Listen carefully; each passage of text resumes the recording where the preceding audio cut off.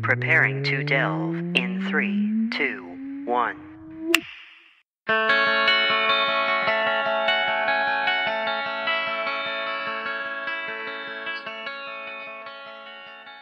Hello, everybody, and welcome to Delve. My name is Nathan. And I'm Alex. And, Alex, how much do you know about, marketing? I know a little bit. Not to say I'd be, a professional or anything, but I know the basic fundamentals of trying to get things out there. Mm-hmm. If you were to, try to market, I don't know, stuff or things, what would you do? I'd do stuff and things with them. Oh, perfect. You know, I think that we might need a little bit better insight into this. And so, luckily, all the way from Australia, we are joined by Mr. Keith Franks. Thank you for being on the show, sir. That's me. Hello. Yeah, that is you. Unless there's somebody else hiding in the show bowels. Excellent. So, Keith, tell us a little bit about what you do. As a social media manager, yes, it's all about maintaining consistent. It's sort of like if you have a billboard, right? The billboard is always on just because it's there, and people will always see it because of its location, right? Mm-hmm. So social media marketing is more like having a billboard, but you have to make sure that you control where it's put, because the location doesn't just sit. Like if I had it on my shirt, it would be on one picture in that one spot forever. But with social media, you get to choose what pages it shows up on, or you get to choose what people's feeds and stuff that it comes up on. Oh, okay. You can choose exactly who it's delivered to, where it goes, what the billboard says, so that it appeals to those people. It's a lot more about finding your target market than it is about scribbling on the side of a wall somewhere. Right. Well, scribbling on the side of the wall has very limited audience. Well, depends on the wall. Depends on the scribble. Those are good factors, and we're back to stuff and things. You've got a Facebook wall. That's a wall that you can scribble on. That's true. I guess they call it a timeline now, so maybe not. Yeah, that is also true. Yeah. And it's very hard to scribble on timelines, unless it's like a Michael Crichton novel, but that's not what we're here to talk about. As you were mentioning, Keith, you are a social media manager. That is a thing you do. And yes. Why? Welcome to the millennials' career choice of 2017. I was going to say this is one of those careers that really just sprung up in the last decade or so. I guess because it didn't used to be. Social media wasn't even a thing once upon a time. So why did you get into it? Mostly by accident. It was an opportunity that I had to expand an existing role that I was in. I was a video game tester. And because I had experience with Facebook front end and a bit of marketing through managing my own music stuff back in the day, the boss was like, do you want to help run our Facebook campaigns and media releases and stuff like that? And I was like, yeah, sure.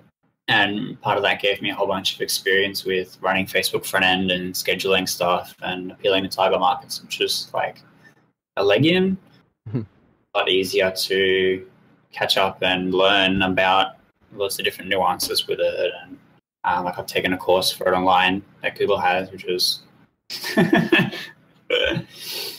right. It's like I said, it's all about knowing where and what you have. So if you can make sure that working on my first project was a video game, we already knew what the target market audience was because it was a publisher that pushed sports games in Australia. Mm-hmm. And so that's a pretty specific audience already. And when you already know what your target market is, it's very easy to push to that demographic by making content that appeals to them, or even just like we were saying earlier before, posting in the right time zone. Being at 3 a.m. local time, no one's going to really see it. But right. If I'm trying to appeal to an overseas crowd, posting at 5 p.m. my time might be a bit better. I see.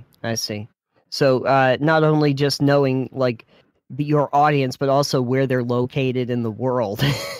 Yeah. Yeah.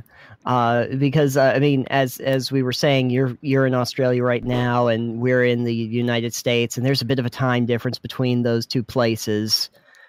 So you have to consider that. So, Yep.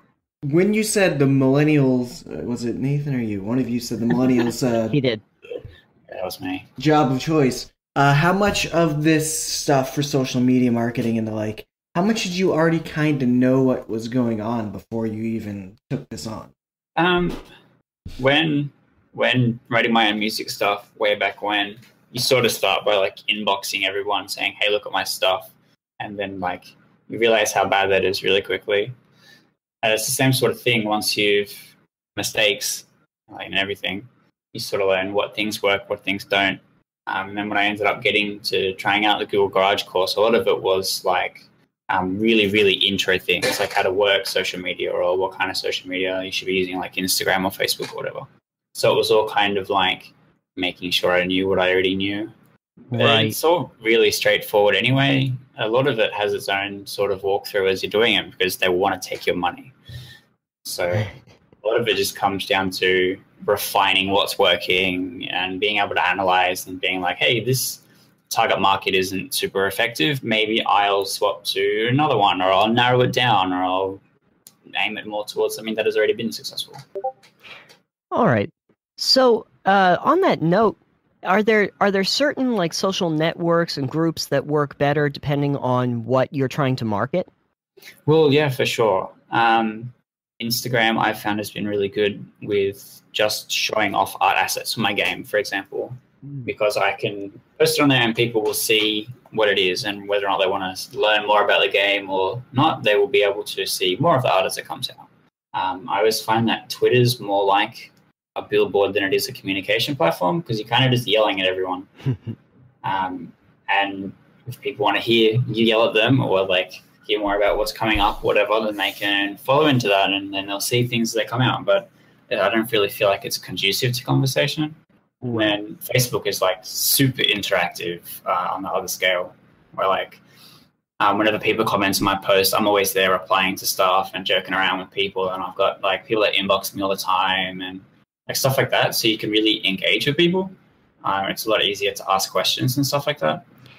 Is that partially because of like Facebook pages being set up, that kind of thing? Yeah, Facebook pages function very similar to being a user, which is kind of handy. Like you've got your own inbox, you've got all your posts function the same as your wall would. It's the same as being friends with someone, except I post a lot about my board game. Yeah, I kind of liked the thing because I mean we have a few projects that are going on and we have some Facebook pages set up for those. Just the fact that I can still be in my profile and also work on those pages at the same time, I just find convenient in general. Yeah, and getting notifications on your personal account as well when stuff pops up. Oh yeah. I find is really good too. I use that a lot. Like there's a special app that Facebook has, which is like an automatic message sort of thing. It's like your campaign is ended. Here are some stats for you, or do you want to review this, or like all that kind of stuff. Which is really good. Well, I obviously can't ask it questions because it's a bot, but like it's there with the information and it's notified me my campaign is over, and it tells me who the target market was, what the kind of reach was, what kind of engagement it got. Excellent. Exactly Yeah. what's going on. Straight to my inbox, my personal account. Oh, beautiful. Yeah, you get really into the stats. I do, so. It depends on what it is. Like a lot of the time I'll be like, yeah, that was kind of what I was expecting. Or because a lot of my campaigns I run to like a very specific target market, or I'll set it up to reach just particular people. So it's a lot of the time it's just like, yeah, that's what I expected. Mm-hmm. Like, wow, 6 more women than I would have thought liked this page. Like, you know what I mean? Oh yeah. It's the problem with board games. It's like 98.99% male. It's a very male-dominated industry. Yes. It's getting better. It's getting better. It is. It is. Especially among players, because I mean I know that from my own game. So, now what sort of things do you happen to market, more or less? Well, right now the main project I'm working on is my board game. Yes. Which has had some pretty good success as far as from launch to now is concerned. It's only been around for about 4 months, 800 likes. We've got pretty consistent engagement on pretty much all of the release posts. And then I've got like a couple of other ones like Instagram and Twitter that I don't use as much, but I still dump all the new stuff on there. Sure. Which obviously, like, I've got 100 followers on Instagram from not really doing anything on it, which is kind of good. Yeah, that certainly is. That's 100 more than we have for Delve. Do we have an Delve is a Instagram? podcast. That's not really your target market. You can't look at a podcast. Exactly. I don't see a reason for us as a podcast and a website that doesn't have anything visual media to have an Instagram. It's kind of like, here's a text for you post. guys, I'd recommend Twitter and Facebook, and sometimes even LinkedIn if you were trying to reach, for example, just board game developers in the professional industry. Most of them tend to be on Twitter too. Yeah, I found that as well. Which tends or recently Discord. I spend more time talking to developers on Discord than I do anywhere else. That's how I found you. That's how I found a couple people. Discord is actually with the ability to make the servers and just talk, just like an IRC chat room or whatever. It's the new, the new AIM type deal. It's the new that. And it's like you don't have to see everything else someone is doing. You don't have to look at their profiles on a page. It's just, hey, I'm here. Yeah. Right. That's it. Yeah. I mean, we're having this conversation on Discord. I know we're breaking the fourth wall here, but I feel like that's pertinent information at this point. Well, it's a social media in itself. It doesn't necessarily mean you can advertise here. It doesn't exactly have a front end, but just by personally networking, it works in the same way. Yeah, I can get that. So I'll use your board game as sort of a good example. Can you lead me through the process of, like, because it does sound like you've done it the right way. What was the process like to really promote Cutlass through social media? From scratch to shelf or building a campaign? Ooh, those are both good ones. Alex, which one do you want to hear? I assume we're talking about building a campaign at the moment. Because I haven't hit shelf yet is like the main difference between the two. I haven't even hit Kickstarter campaign yet. But I have built a few campaigns on Facebook for promoting the page. And the main one was building the target market and finding the exact audience, which is really handy because I already know I'm going to go to Kickstarter. I already know what other products are similar to mine. So I can choose that as my audience. Like I narrow it down to people that like the Ascension board game or people that like Magic the Gathering. And people that like Kickstarter, like if I know it's going to go on Kickstarter, why wouldn't I market to people that are already involved with Kickstarter or people I know have already backed stuff before? That's like free money. Mm-hmm. And then knowing exactly what location and gender my product appeals to, which is pretty much 23 to 35. It's like 90% male and almost 100% in the US. Which is why I'm like doing stuff like this, being on a US podcast, being on US chat rooms, talking to people overseas, staying up until 4 a.m. just so I'm awake at the same time as you guys. It's 10 a.m. It's 10 a.m. Yeah. Yeah, other days. But like it's all about appealing to that target market. And because that's where I know it's going to be going, I have to aim everything that I'm doing towards that. Right. And then you can do other stuff like build your content towards those people. Like if I know that we're seen mostly by dudes of this particular age, I need to know what those particular people like, which is mostly sexy things, which I didn't particularly want to put in my game, but my artist may have made a few requests that I've had to cave into. So I'm trying to balance it really, really well here. Right. They like those breastplates that actually have form fitted to female. Yeah. I haven't actually done that yet, I don't think. Fortunately. That's good. There's a lot of back and forth on whether it's right or wrong. Such a bad trope. The one character that I do have, who is female, well endowed, and heavily armor, is post battle, and most of what she's wearing is quite destroyed. So it's sort of just hugging on to where she is, rather than being specifically made to emphasize those features. If that makes sense. No, that makes sense. That's the argument about that anyways. It's like, well, female armor wouldn't look like that. It would look like male armor because there's no difference in armor. It's like, but that's not sexy then. But it's accurate. Yeah. Being safe is sexy. I suppose that is very true. Yes, it's really what you're going for, I suppose, in a game. That's why there are specific words for being safe. Like safe? No, Nathan, I think you totally missed that joke. Oh, wait, no, I get it. Yeah. I get it. Good job, Nathan. Oh, I'm gonna have to rate this episode explicit. Okay, so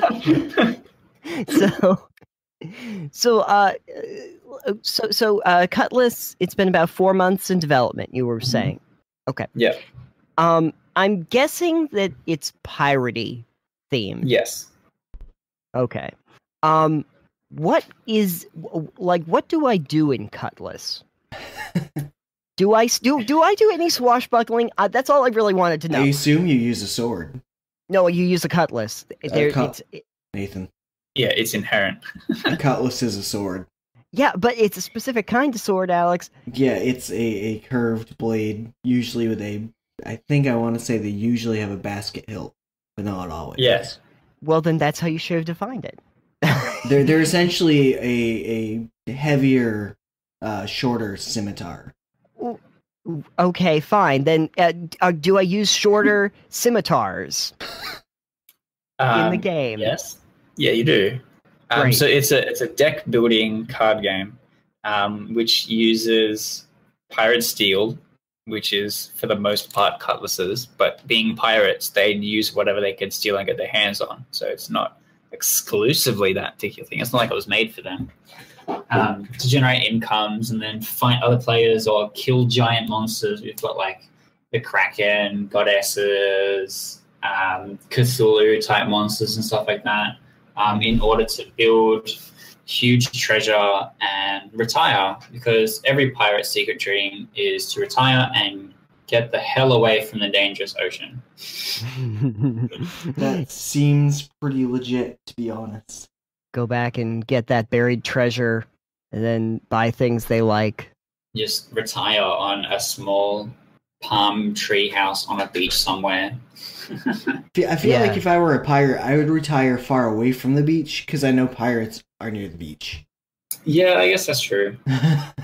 Then where would you go? Foresty type thing. On a lake somewhere where you can't have pirates.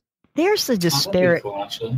Yeah, there's a weird image that I just got of somebody in a pirate outfit and a peg leg with a hook for a hand, just wading through the forest, just trying to scare a bear off their lawn or something. It's.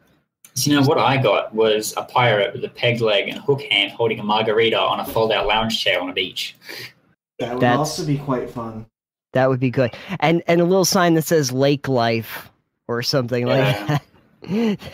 They've decided to trade in the ocean for the nice ponds and lakes. That's the pirates in the Caribbean, not Pirates of the Caribbean. That's true. That is very true. They are Caribbean adjacent. It's a very different lifestyle. Yes, it certainly is. Disney will never make a musical out of that, though. No. It's very unfortunate, actually. So, card building game.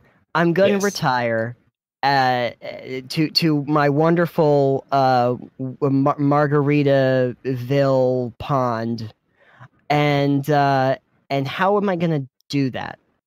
Well, there's a whole bunch of different ways in which you win the game, but the main measure of one's worth is loot. So you can get that by defeating huge monsters, completing quests, killing your opponents. It all sort of stacks up and tracks towards the end of the game. And the more loot you have, the more powerful you are as a player as well as a pirate. Okay. Now, real serious question here. Do I have to talk like a pirate while I am playing? Absolutely. In fact, the fact that you aren't talking like a pirate right now is insulting. I'll be fixing that soon, sir. It's probably because he's bad at pirate talk. You shut your damn mouth, ye scurvy dog. Scurvy dog. I make ye walk the plank, and then you get on Twitter and you tell everybody that you've been planked by the great Redbeard. I had to dye the beard because apparently there was already a black beard. And there was copyright infringements going on there. We couldn't have that. I'm not that kind of pirate. Piracy. You're just pirating the name. Hashtag beach life. You'd be a pirate Baldbeard. That doesn't even make sense, you scurvy dog. You'd be what would you be? You know what you would be? You would be hobo chic Pete. That would be what you'd be. And you'd have some glasses, and you'd have like the beanie on top of your head. No. But it would be like all natural organic fibers. What even? That would be great. So my mind went to the planking, walking the plank thing. What if we just have a bunch of millennials planking the plank? That would be great. Let's just do that. You're going to walk the plank. No, what are you doing? I'm planking on the plank. What? Yeah, can you get a selfie while I'm down here? I just need to get one. Hashtag eaten by sharks. Hashtag planking IRL. There we are. Mission accomplished. So this is how social media management works, right? Exclusively. Oh, okay, good. I think I'm finally understanding this. So you have a pirate game. So what you immediately do is you think of a bunch of planking references, and then you just do a bunch of pictures or GIFs of said That's planking. And then you use the correct hashtag, and then everyone sees how cool you are, and you become an internet sensation. It goes viral. Absolutely. You need to make sure you do everything you can on September 19th, though. That's Pirate Day, isn't it? Yeah, that's International Talk Like a Pirate Day. Yeah. Yeah, I sort of missed it. Oh. Don't we celebrate the flying spaghetti? I thought we celebrated the flying spaghetti monster on that day, too. I mean, he is linked with pirates, so you might. Yes. Talk like a flying spaghetti pirate? Yeah, you should totally do that. That would make perfect sense. And then you can do hashtags for it. We can come up with some great ones. Yeah. Hashtag Cutlass, obviously. But then hashtag spaghetti pirate. And spaghetti western pirate. It's a mashup. Oh, yeah. Yeah. It's good times. And you should probably put board game in there, too. I imagine that's probably a good one. Or game dev. Yeah, I also use fantasy art. Like, it falls into the category. But it's also vague enough to bring in people that see it and think it's kind of cool. Right. Yeah, so you can see some crossover between, like, the piratey thing and fantasy kind of falls into that same realm. A lot of it is about huge monsters as well. So, like, showing off, we have already showed off a creature called Arvij the Corruptor, which is sort of like Cthulhu, like as close as we get, which is like this huge manipulative mastermind that can mind control people by touch. Oh, okay. That does sound vaguely familiar, but very distinct in some ways. All right. And you did mention krakens. Yeah, there's a giant mecha kraken. Mecha krakens. Mecha kraken. Hashtag mecha kraken. It's like Mecha Godzilla, but waterbound. Yeah. So, like, my list of references is Godzilla, Pacific Rim, and I was just like, I'm going to make giant monsters that players can try and fight and kill. And then, like, have other cool pirate stuff, and then have, like, really strong gods and goddesses. And so it's like the holy trinity of random fantasy things coming together. Are there sirens? Yes, actually. Oh, good. That's because you stole something. No, I'm just kidding. He was hoping. There's two different. Like, we've got mermaids of the still water, and then we've got the sirens of the dire strait, which both sort of do the same thing in game, but they're both from a different place. If that makes sense. I assume they look mildly different too. Yeah. Mermaids look like fish people. Sirens just look like ladies that want to kill you. And do they have to sing Dire Straits songs? Yeah, they're from the band. Oh, okay. Well, that's good. I mean, they're the naturally good at roadies. singing. Yeah, they're the roadies. Excellent. It's all the lead singers that didn't quite make the cut. Yeah, yeah. That's why they're little people in the den, because their career didn't take off. They have no other prospects. and this is really the only gig that they could get after the band stopped playing. That's it. Money for nothing. But I do have to ask a question. It's a very serious one again.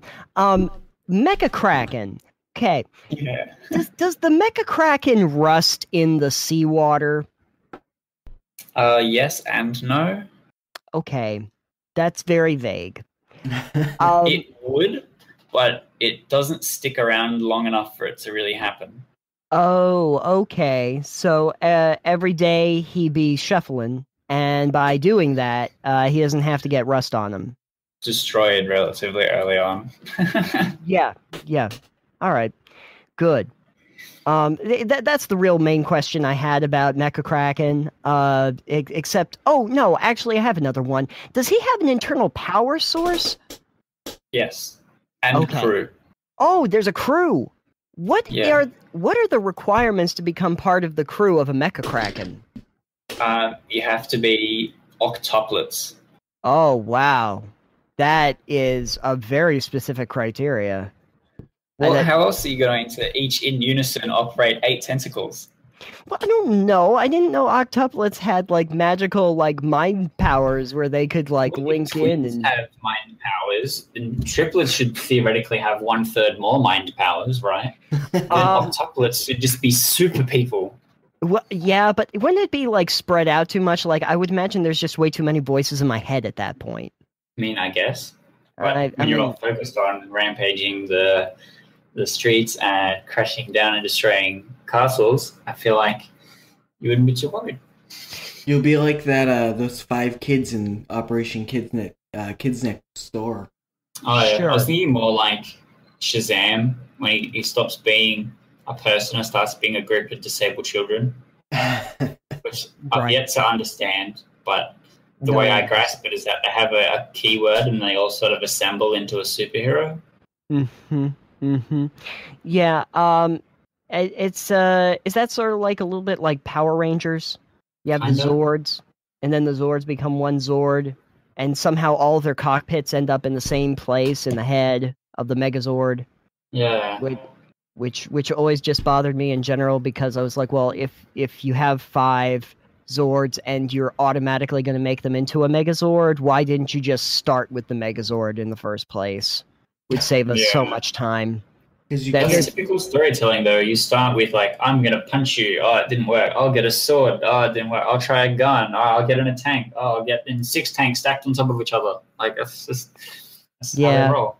Yeah, it's just, like halfway through the series, it was just like, well, we're going to do the intros for, like, all 5 dinosaurs, and you watch them come out of the woods and come off of the lava fields or whatever, and then automatically, before they do anything at all, it's like the 5 of them just get together and turn into a Megazord, and then you have to watch that animation. 3 minutes later, they finally get to punching the guy one time, the kaiju, and then that's the end of the episode. And it also... And to be honest with you, since I'm on the rant, it also made me really, really angry. Like, why would you even worry about if the Power Rangers themselves could battle the monster when you know Rita Repulsa is just going to make him gigantic, so you should just get the Megazord to start with. And what, just like step on it? Yeah, just step on it. Just step on. If you have Megazord power, it's not like it has to charge. It's available at the start. Why don't they just cut through all of the bull and just immediately say, okay, Rita, just make it big. We're going to go get our dinosaurs, turn them into a Megazord because the dinosaurs are really insufficient anyway. And then we're just going to do the giant kaiju on Mecha Battle at the very start of the episode, 5-minute episode. And we would be done with Power Rangers. Hashtag Megazord forever. And that is your media campaign. That's how I'm linking this back in. All right. That was there we really go. loose, but I'll give it to you. Yeah, that's fine. Segues are good. Hashtag segue. Alex, what? Yeah. See, here on the same thing, it's, if you're gonna do that, then what's the point of having the little guys if you think they're gonna crush the Power Rangers or whoever? If you know they're just gonna get in the Zords if you start beating them. This is also true. And at the same time, why don't you just attack them when they're combining the robots together? Because they're clearly unable to do anything. And it takes so long. It takes like 5 minutes for them to actually do that. Boy, I'll tell you, I'm so glad we at least fixed Power Rangers while we were here. We didn't necessarily learn anything, but at least we fixed a 90s show we watched. That's it's the best thing we did all day. Really, since we started this show, I think fixing Power Rangers was the best accomplishment we ever had, right, Alex?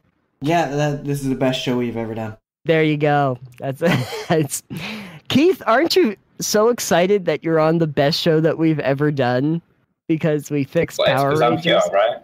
It's totally because you're here. Because your Mecha Kraken thing got us on this whole conversation. So really, if people don't like this, it's your fault. But that's okay. but that's really okay. Fast. I know that escalated pretty quickly. You're not supposed to blame the guests for if the show isn't like. Well, the world is weird now. Just go with it. Anyway, the world has Mecha Krakens in it. I have to hose down the barnacles on the Mecha Kraken. I didn't like this job, but I need to get money so that I can retire to a beach. Hashtag Pirate Beach Life. Now, the question I have is, first of all, I'm going to get something to drink.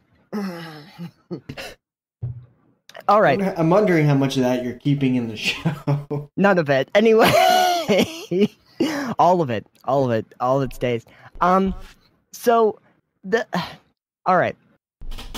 Sorry, my mind just blanked. I'm still thinking about Power Rangers. I can't help it. Alex, words, help me.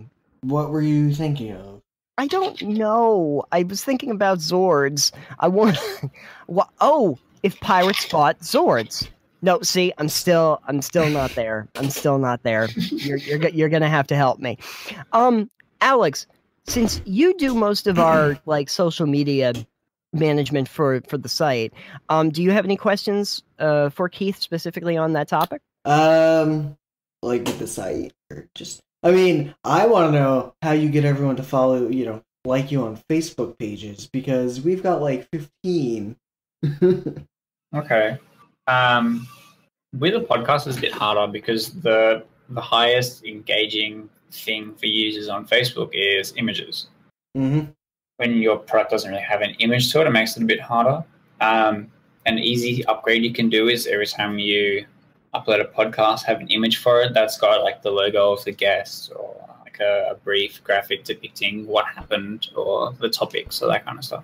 Every show we have has an image to go with it, but it's not really specific to a brand or a game. It's not hey, this is a new thing for the game. It's this is just an image for our album or for the website, so it's not blank. Yeah, an easy upgrade for that is to add. So, for example, I'm here today. You add my logo on it somewhere, with guest Keith and his game Cutlass is talked about, and then when you post that, you tag my page in it, so it shows up on my page, and then everyone that likes my page knows that I was on this talk show, and obviously because I'm here, I will be posting for it as well, and then that creates the web that makes the same way every other guest. You tag them, include them in it, and it's all about making more connections to different things. So the way the Facebook algorithm works is that the more you have, the more it will display your things to people that follow you or other things that people like your things friends will see, if that makes sense. Yes, I think that makes sense. There you go, Alex. He solved your problem. Oh, good. He solved your it's Facebook a good start. problem. Yes. All the problems have been solved. Yes. I hope we take that into account. I don't have many images for mine. I do have quite a few people that follow me though. So that's pretty Well, there's great. going to be like 100 Zord pictures now, isn't there? Oh, I am putting Zord pictures all over Rift Hunters. I can tell you that much. That's going to be great. They're going to love that. I can't wait. I can't wait for my artist, for my artist player to be like, why are there a bunch of Zords on the page? Why are you tweeting all this, man? Doesn't make any sense. You're fighting Zords next. Oh yeah, totally. I'm fighting Zord. Oh, that would be a good one, wouldn't it? Damn it! You can be the guys fighting the Zords. Well, but I wouldn't have Zords. You've already exposed their weak point. You just fight them while they're assembling. That's true. Yeah, that's true. That would work out great. I couldn't have them as like Zords, like dinosaurs though. I would have to do something different with them, or maybe just Zords that wanted to just sit down and have tea. Make it bees, just bees that combine to make a bigger bee. Just a big bee. Yeah. That doesn't sound particularly scary at all. No, not at all. The hive. Just call it something like that. Giant bee that bleeds bees. So whenever you heard it, more bees come out. Oh man, bee bleeding. That's scary. Bleeding. You just call it bleeding. Bees No. bleed bees. No, I call it bugmata. So did you get that one? No. Yes. Stigmata, but with I thought bugs. you were talking about an armada of bugs. You could No. call it Mothra, but that's a moth, so it'd have to be Beedra, which is a Pokemon. Yeah. See, neither one of those is going to really work. It It's would Beedrill, that's a Pokemon. Beedrill. It's Beedrill Beedrill. That's a would work. Pokemon. Now let's fix Pokemon. Since Keith is here, he can tell us how to properly market our off-brand Pokemon. You don't. We have just don't. off-brand Pokemon. Yes. They're poke-offs. They're like knockoffs, but they're for Pokemon. Pock-offs, something like that. And my Pika Glue is going to be super popular with the ladies, but yeah, I'm thinking that's what it's going to be. It's kind of like a rat, but it's got laser eyes. I think it's got laser eyes. It's a Mecha Pikachu. Mekachu? So it's Togedemaru. Damn it. Of course they came up with They that. made like a steel electric mouse in the latest set. Oh, did they? I know they made the fake one that was like a Pokemon that just like put a sheet The over ghost itself. that wanted to be Pikachu, yeah. Yeah, that wants to be a Pikachu, and like apparently you never want to look at it. The lore behind it is that it's so terrifying to actually look at.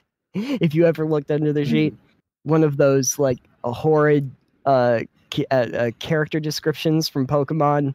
Never read the descriptions of those Pokemon. It's gonna terrify you. So bad. Oh my god! I read Q-Bones one time where they're talking about how like they look up at the moon and they cry for their mother that they lost. It's so depressing. Like these poor Pokemon have been through. Which is a ghost inhabiting a toy of a dead child. Yeah, and it chases after other children and tries to steal their souls in vengeance for the child that was originally lost. Mm-hmm. Something like that. Yeah. And I'm just like, this got real deep 3 generations in. What's going on here? Yeah. There's the koala that's always asleep, and it's because it never actually woke from the time it was born, and it can't wake until it dies. Like Pokemon are very, very disturbing if you actually get into the text.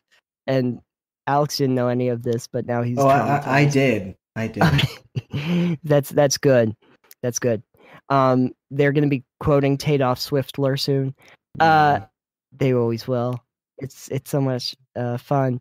I don't feel like we've really talked about Keith's game, but we have given you a lot of great ideas for things that you could use as add-ons when you get to the Kickstarter. The expansion is going to be Poker Ranchers. Yeah. Poker Ranchers, yeah, absolutely. That's great. And you can put Zords in it. Like, I think that's really what we needed. We needed a Pokemon Power Rangers mashup. That's what we've been kind of leading toward. Being able to catch Zords. I think that that's great. And then once you have them all, they all join up together. You can combine them. Yes. Gotta catch and combine them all. There we go. That is your expansion, and it's a card. It's a card set collection game where you have to get all of the same cards. You catch all the cards, and then you can use the set of the cards to create an even bigger mega card out of it, and then you win, and you can sit on a beach with your margarita and talk about hashtag pirate beach life. There we go. It all ties together now. Mission accomplished. There you go. What just happened? I'm going to tell you what happened. It went full circle. I'm going to tell you what happened, Alex. I finally justified putting all of this into the episode, and that's what you really need to know. And that's important. But on a on a serious note, which I think we've realized is never a serious note, Keith, why Cutlass and not another sort of curved blade? It sort of has a reputation as being a pirate weapon.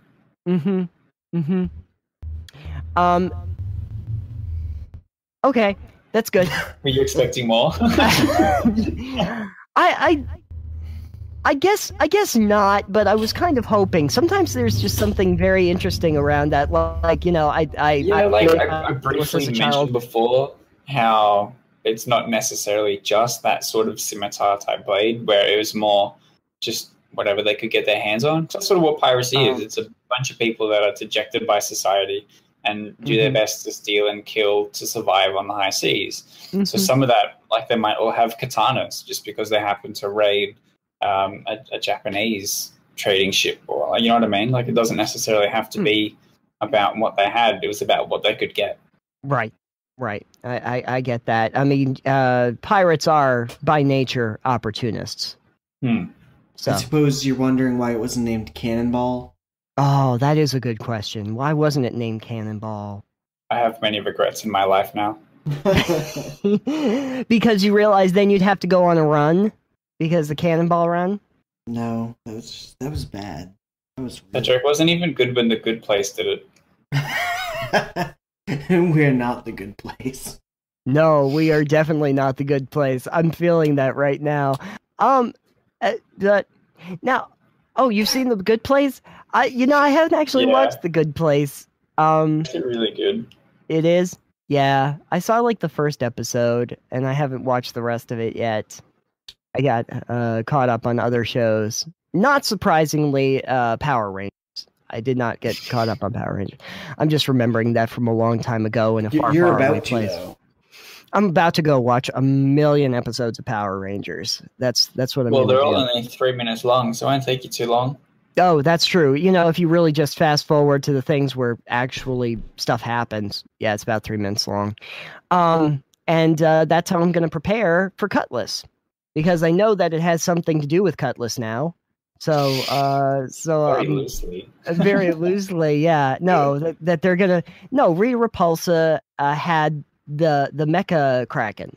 That was one of the monsters she sent down, but it was just a squid, and then she used the little bomb thing and turned it into a Mecha Kraken.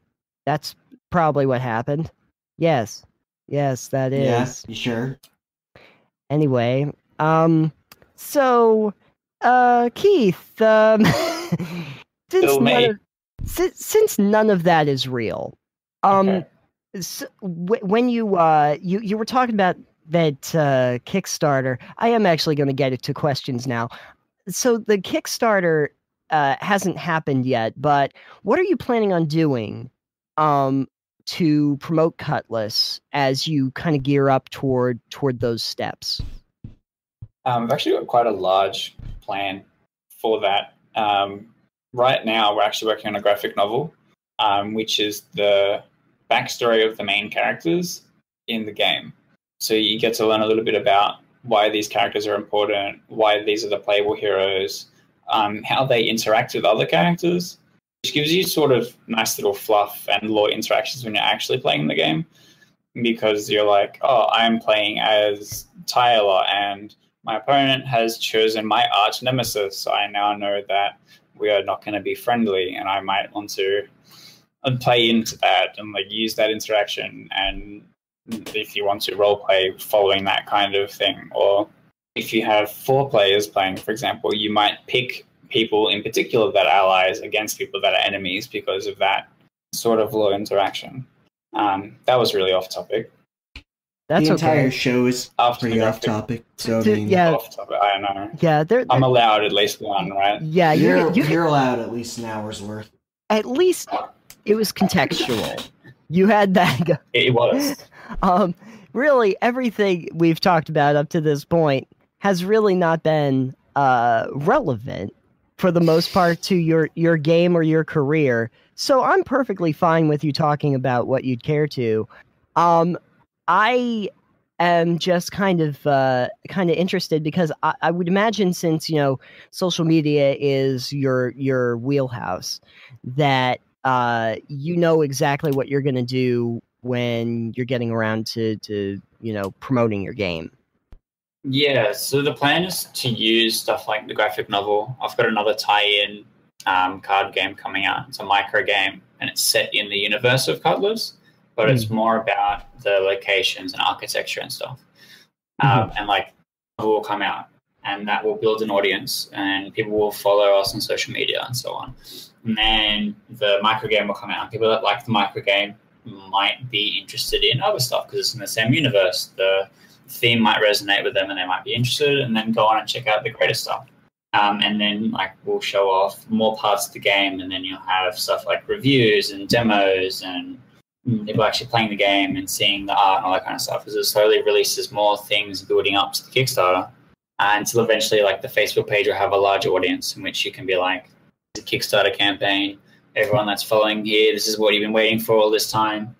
Same goes for Twitter and Instagram and all that kind of stuff, and you can show off the journey to getting there, and then people will be able to be like, wow, this is really cool, this has already got so much depth to a product, like already having a huge story behind it that I can read online, already having another product that ties in with it, already having all these really well developed characters that I want to learn more about and play as. So when it finally comes, people are like, I want to be involved, I want to learn more about this, or I want to be able to play this game with my friends. Right. Okay, good. So there's a little bit of a hype machine that goes into this, or a lot of one. That's how it wins Kickstarter. And I say win because it is pass fail. And if a lot of people don't also want it to win, then it won't. You know what I mean? Like, you need to have a huge support of the community in order for it to successfully fund, which means that you have to appeal specifically to those people. Right. The question that I am now realizing I probably should have asked you about an hour ago, and I'm going to now, is let's say a lot of people have different projects that they're working on right now, and they have a lot of trouble figuring out how to like navigate through the weeds of social media, which is so relevant now.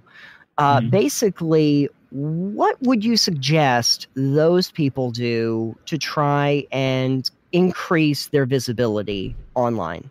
For people who are using multiple products? People that are working on a project want people to get exposed to it. Okay. So first you need to figure out what you can show, especially with so for example, 70% of Facebook traffic is mobile. So if you have a video, it's much less likely to be watched than just a picture, because once you've seen the picture, you've already like all of the information using your eyeballs. But when you see a video come up on the thing, you're like, I don't have time, or I'm not interested enough to want to sit and watch this whole thing. So that you then need to pick things that you can show that will quickly appeal to the general mobile user. Now, I know that when I'm scrolling through Facebook, I pretty much only hover on competing products because I want to see what other people are doing. But because I know that's what appeals to me, right? Other people might not even be interested. If your target market is completely wrong, you might be showing off things people aren't even interested in. And then if it's not even engaging, then it's going to get nowhere. So in summary, you have to make sure that you have something that people can quickly identify with. It needs to be quick and engaging. So like a short hook text line, a really eye-catching image usually is good. And then you have to have something called a call to action. And the call to action is like, hey, we're on Kickstarter now, come back us. Or, hey, make sure you like my Facebook page because I'm going to be posting things soon. Or join my mailing list so I can tell you when the game is released, stuff like that. Mm-hmm. So you've grabbed someone, you've caught them with your hook, and they're now interested in your product. And then the call to action gives people the ability to follow, and that's how you drive your results. All right. Excellent. So everyone out there, hope you learned something today. It probably wasn't from me. And it definitely I learned a lot about Power Rangers. Oh, that's good. I'm really glad. I do have to make a note that Leslie was on her Delve channel a second ago, and she really was hoping that Cutlass referred to the car. There's a car? Chevy Cutlass, I believe. Is it? Is it Chevy? I think it's Chevy. I think so. Anyway, yes, there is a car that was once produced that was called the Cutlass. And she is really hoping that the pirates can drive a Cutlass. I mean, maybe in retirement. Well, with all that money that they got from the pirate booty. I'm imagining like a skit where a pirate goes up to a used car dealership and he's got this big bag of gold, right? And he's like, I need to buy a car. And the car dealership guy is like, okay, let me show you this Camry. And he's like, Camry, that's not a very fearsome name. Why would I sail around in a Camry? And he shows him the next car. And he goes, okay, this is a Jaguar. And he goes, ooh, that sounds a little more interesting. But I don't really know if I feel comfortable riding around on an animal. And he goes, oh, okay, I've got it. I've got the car for you. And he takes him over and shows him the Cutlass. And the pirate buys it immediately. Yes. Sounds like a comic waiting to happen. Oh, yeah. That's good. It's in the back pages of the graphic novel. It's just like all the visual gags that we couldn't add to the storyline, but still really wanted to do. Yes, I like that, and there's such a dearth of pirate jokes in the world today.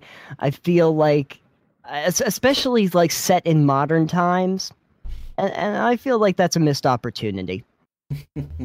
Definitely. Yeah, I really do. I think are the pirates in Cutlass modern pirate? They're period piece pirates, right? Yeah. So Cutlass, the board game, is set in an alternate timeline where there was no mass extinctions, there's no ice age, nothing like that. And the way that species died out was because humans hunted and killed them. So like there's no mega dinosaurs or anything like that because humans killed and ate them all. But there's still like really, really giant dangerous things because humans haven't been able to hunt and kill them all yet. So like there's still dragons and stuff like that naturally. Then this other side event happens where a void opens due to sort of comes about because of the way that they have their religion. It's like you pray to God all this time and so many people keep doing it that God answers the phone sort of thing. But because these people are more interested in occult things and they're all trying to tap into power from this other place, that the other place opens up. What comes out is sort of like the things of nightmares, like the giant octopus type things, the Mecha Kraken, and so on and so forth. In where that danger factor for this universe, and the pirates themselves, like most of their job is to either safely get goods through the waterways to other places for trade, for valuable resources and food or whatever, but they're also sort of like mercenaries and vanguards in which they have to protect these things. Or they're outcasts that are now scavenging and trying to steal from those valuable tradeways. Oh, okay. I'm so surprised that it took us this long to actually get to the part where it's an alternative timeline. Alex, why didn't you just brief me on that? Sorry. Jeez. I mean, alternate timeline is perfect. Pirates deserve alternate timelines. That makes them so much better. It's the timeline where the pirates win. It's the timeline where they steal time. Yeah. They steal time and they made bury the it. Alternate timeline. they bury time, and then they go and dig it up so that they have all the time in the world so that they can sit on a beach with their margarita and have the hashtag Pirate Beach Life. That's how the timeline works. Is it? It's not a timeshare, though. No. Oh, okay. Pirates don't It's share not that anything. kind of pirates. No, that is true. Pirates do not share. Alex, thank you for that. Yeah, I got nothing to follow that up. So how long, since I'm gonna go back to actual questions, that's a thing I'm gonna start doing. I'm still thinking about Zords. Okay. How, like you, it's a card game, so I'm imagining that it's a pretty fast-paced game. Like, it doesn't take a long time to actually play around. It's more of a Magic the Gathering. Magic the Gathering isn't necessarily a long game, but you can drag it out if that's your condition. That makes sense. Cutlass is sort of a 40-minute card game. Okay. Whereas there are ways of dragging it out, but there's also ways of shortening it down. Yeah, the way that Alex and I play Magic the Gathering, it's like an hour and a half game. So we know what you're talking about. Yeah, good. Now, since you were talking about Magic the Gathering, now are there expansions that you're hoping to do for Cutlass in the same basic way that they did it with Magic? It depends on how well the base set goes. There is already story for expansions. Like the whole plan is that like there is a definite period of time in which the base set and then after that period of time, other things happen. And the first expansion, which would be the new guiding goddess, and the Mecha Kraken has been destroyed, and a lot of people are starting to scavenge that and use parts in order to create this new technological revolution. And it sort of goes from being Cthulhian pirates to this steampunk wonderland, like really fast, because like the salvaging and scavenging goes so quickly, and they're able to build so many cool things that they go from being in sailboats to being in zeppoloids to try and avoid the dangerous seas. Oh, but Mecha Kraken's gone? Yeah, unfortunately. Had a good run. Well, I would have piloted the Mecha Kraken with my pirate crew. That would have been cool, actually. You just commandeer the vessel with like 7 other dudes. That would have been pretty sweet. Yeah, but Black flag and just like roam around, squashing stuff. Oh, that would have been nice. Yeah. Then you team up with the other 5 Mecha Krakens and you become Mega Kraken. No, stop. Yeah. No, not Kraken Zord. All of the heads like connect to the tip, and it's just like this. Well, you know what you can. Of arms. You know what you can do. You can just have the regular Zords on the 8 individual tentacles of the Mecha Kraken. And it's like putting boxing gloves on a squid. Yeah, exactly. Here's my T-Rex sword, and I'm gonna punch you with it. There, take that, and then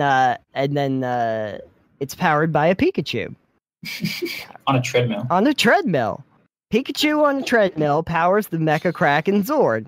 This is the best ever. I like this, and I think you're right. You do have a lot to work with for expansions. Yeah. Yeah, you certainly do.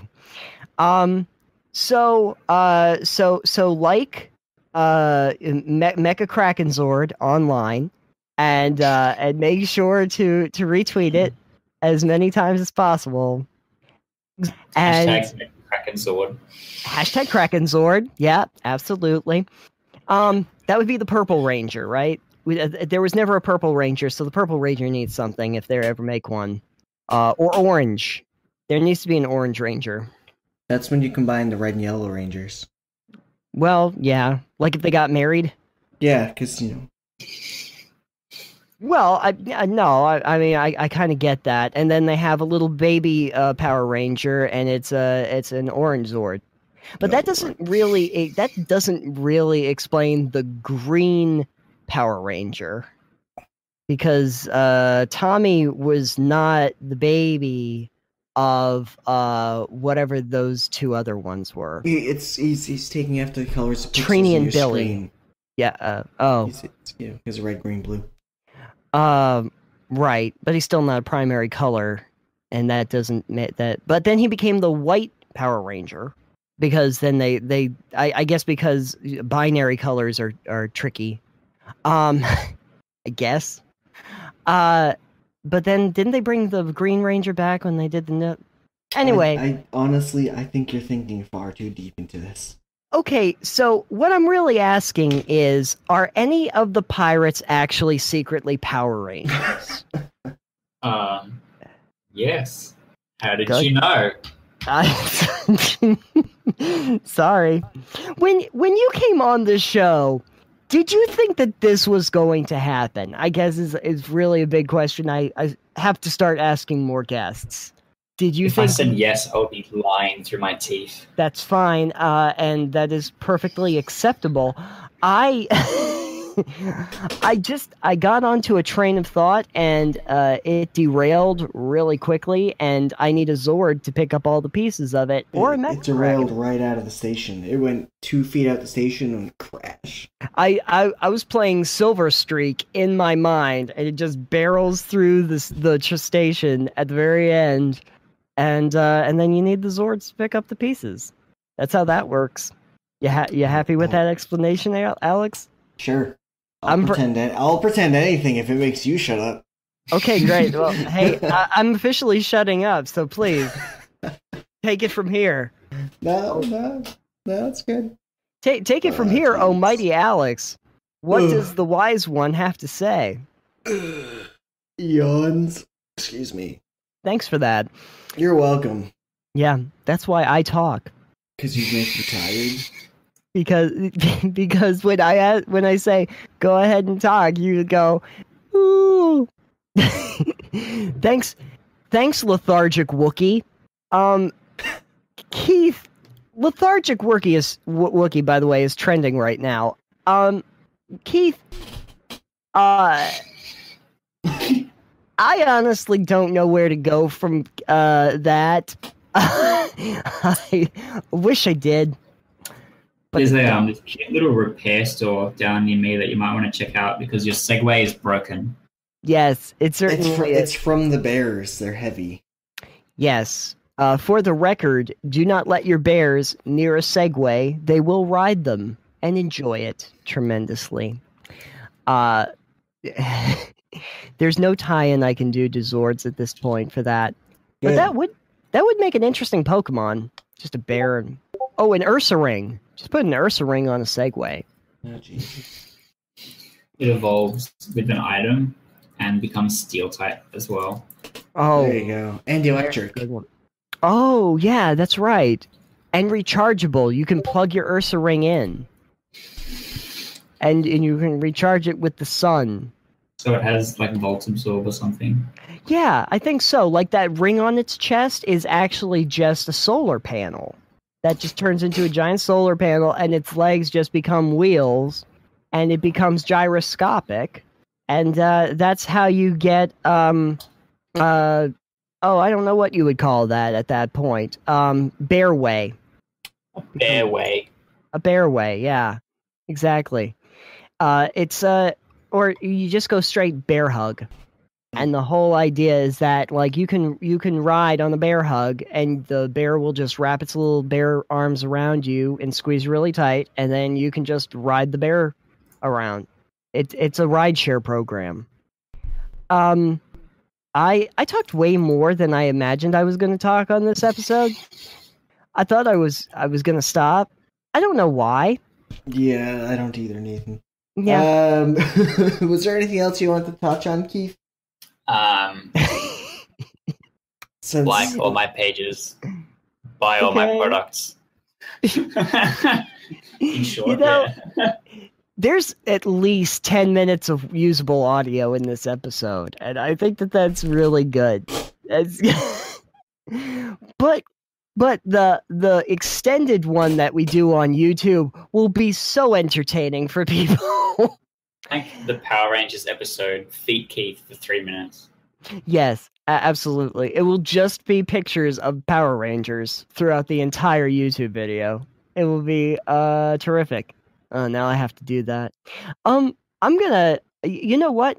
I'm gonna just segue out, and then you can tell everybody where to find more information about you and Cutlass, which is probably going to be the most informative thing that we've said. I think possibly on the episode. And we'll tell people how they can find us, although I think that they probably know already, but still, it will be fun. I must be hungry. I think that must be what... You must be. I was going to eat dinner, and then he said, oh, by the way, don't forget. And I was like, damn, I did. And now, and I'm probably just thinking about food, which is why I'm bringing up Pikachu a lot, because he looks delicious. And Zords, because they're inorganic, and I think it's making my tummy, you know, just like kind of close up a little bit. So I'm gonna do a segue. Did you want to do an outro then, Nathan? I'm going to do an outro. How about that? It's a weird thing I'm going to try. All right, Keith, bear with me on this one. Has a tendency to go wrong. All right. Alex, do you think you can eat a Zord? I don't think that you'd want to eat a Zord. Oh, are you kidding me? I think you could if you really wanted to. People have eaten airplanes, so why not? Well, you know, it proves that you are not a synth. Well, that's good. Yeah, it certainly is. Now, Alex, if anyone out there would like to absorb more Delve-related information that does not involve Zords and or Power Rangers, or pirates that like hashtags, where could they go? You could go and find us on the interwebs. You could surf the mighty seas of the ocean deep. You can find us on delvecast.com. And when you go there, you can find all sorts of wonderful things besides Delve. You can find Still Kicking, which is with his yeah. I'm not going to continue that. That's Jonathan Politis's article series that he does on the weekends to do a Kickstarter roundup, which is great.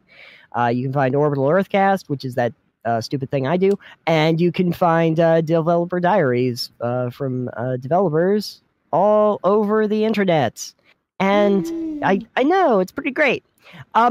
Keith, if anyone wants to find you or Cutlass, where can they go? If you type in @Cutlass Board Game, you can find us on Facebook, which is the extension for that. On Twitter, it's @Cutlass Game. On Instagram, it's @Cutlass Board Game. And we've got our own website, which is www.cutlassboardgames.com. Beautiful. All right. Then you can find all the Cutlass-related stuff that it might involve something that's Cthulhu-esque and might have a Mecha Kraken. It definitely has a Mecha Kraken. That's not a lie. Mecha Kraken can be found, not associated with Zords. Just for the record, it does not associate itself with Zords.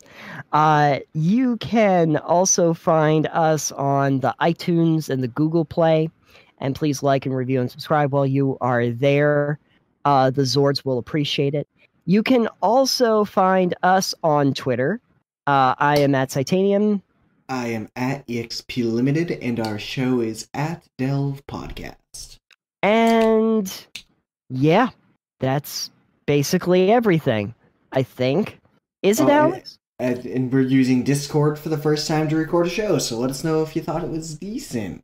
Yes, let us know, because we do have our Discord channel at DelveCast, and that's a fun thing to go on, and we try to interact with people whenever we can, and hopefully that will be there'll be something fun for everybody out there. Yeah, so come join us. There's a link in the description of the show. Come join us on the high seas of Discord. You can yell at Nathan for talking about Power Rangers for half an hour. I talked about Power Rangers because this starts with a P and so do pirates. That's why. That it explains everything. And that's also why I started talking about Pokemon. Everything with P's. Oh, that's what you call the segue. Pegway. Pirate. Wow. We got there in the end. Yeah, I got there at the end. Oh my god. Do you need a ride-sharing service? That's how you make your money. Entrepreneurial. Couldn't they just use the boats for the ride-sharing service? That's what Pegway is. It's Okay. it's Uber for boats. Oh, I realized what that's called, and I don't want to call it that. Never mind. Anyway, A ferry? no, I was gonna say boober, and I don't want to call it that. Or Wow. or ways. Oh, waves. It's like ways, but with OV. Waveways? Lift. Oh no, lift. Whiffed. What? What? It's whiffed. Yeah, that's the next big app. Is It's It's just for the called Tides. It's just called Tide. Tides. Yeah, Tides. Yeah, Prince of Tides. It's great. Everybody's using it now. All right. So, Keith, we are so sorry. And we apologize profusely on behalf of basically every franchise we referenced here, including our own. Because I don't really know if we helped you out at all, but at least we had some fun. Well, that's the main point. Yeah. I don't know if you had fun, but I know we did. I know I learned something. You What did? did you learn? What it was. I'm not sure what it was, but I learned something. It might take you like a day or so to really absorb this conversation and realize that it was almost like, and I'm starting to realize, I think most of our guests feel this way. It does feel like you just went down the rabbit hole in Alice in Wonderland and you took the wrong pill. You got on the wrong Uber. I got on the wrong Uber. Where, yes. And I ended up in Soho. I wanted to be in Brooklyn. I don't know what's going on. Alex, do you feel like you're often in Wonderland? Yeah, I just kind of I sit back and absorb what's going on and just kind of go, oh man. Are you having a very merry on birthday? Yes.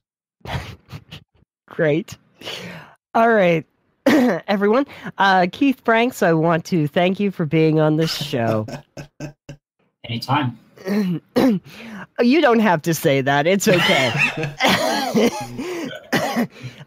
We understand. But Cutlass looks cool, and I'm glad that I know more about social media. So thank you for that. And thank you all for listening. And be good to each other. And be good to your swords. Go eat dinner, Nathan. Feed them regularly. And make sure that they eat only 2 Pikachus a day. Very important. All right, everyone. On that note. Goodbye.